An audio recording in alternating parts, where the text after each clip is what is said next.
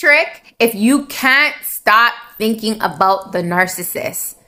Tip number 1 is literally write down the things that you can't stop thinking about them. Is it now when you guys were first in the love bombing stage, or is it the actual here and now when that narcissist is treating you like lying, cheating, disrespecting you, right? Manipulating you, gaslighting you. Now, are you thinking about those moments, or are you thinking about the love bombing phase? Because if you're thinking about the love bombing phase, that person was not real. Stand in the facts to understand that that person was not real, right? And bring yourself back into the present moment to remind yourself that that person wasn't real.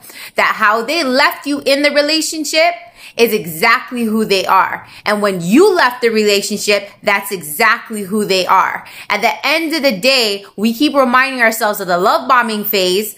Remind yourself the love bombing phase because we want to have something to hold on to. That relationship was a real relationship. The sad fact is, and this is what you have to remind yourself when you're thinking about that narcissist, is they are a narcissist. They have, they have a personality disorder. They have psychopathic traits. They're a master manipulator. They were gaslighting you. They were cheating on you. They were lying to you. Standing in the facts and now who they really are and who you educated yourself with the knowledge and who they are. Tip number 2 is remind yourself who you are, right? Whoever's listening to this, you're a queen, you're a king, that you deserve the world. You're God's greatest creation. So remind yourself to stand in the facts and who God created you to be and how you should be treated and how you deserve to be treated.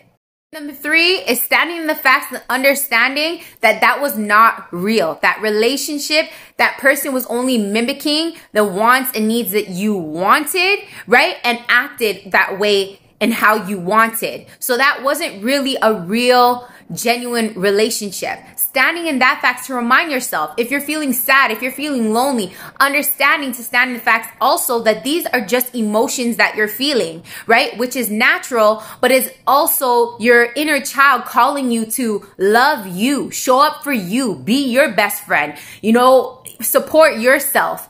Love on you. Tell yourself beautiful and kind thoughts and affirmations. So it's telling yourself again.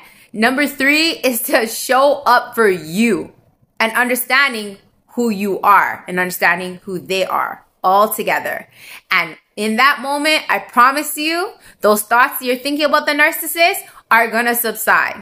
Number 3 is standing in the facts and understanding that that was not real. That relationship, that person was only mimicking the wants and needs that you wanted, right? And acted that way and how you wanted. So that wasn't really a real, genuine relationship. Standing in that fact to remind yourself, if you're feeling sad, if you're feeling lonely, understanding to stand in the facts also that these are just emotions that you're feeling, right? Which is natural, but is also your inner child calling you to love you, show up for you, be your best friend, support yourself.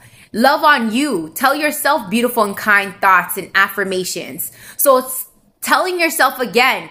Number 3 is to show up for you and understanding who you are and understanding who they are all together. And in that moment, I promise you, those thoughts that you're thinking about the narcissist are going to subside. Healing after the narcissist is a freaking journey. Takes one day at a time, one step at a time, right? And implementing things for your embetterment, not to get over the narcissist because then you would be making it about them. Fuck them in the nicest way possible. It's all about you. King or queen, it's all about you. So let's start implementing these tips to wise up and rise up above these narcissists. Let's get it.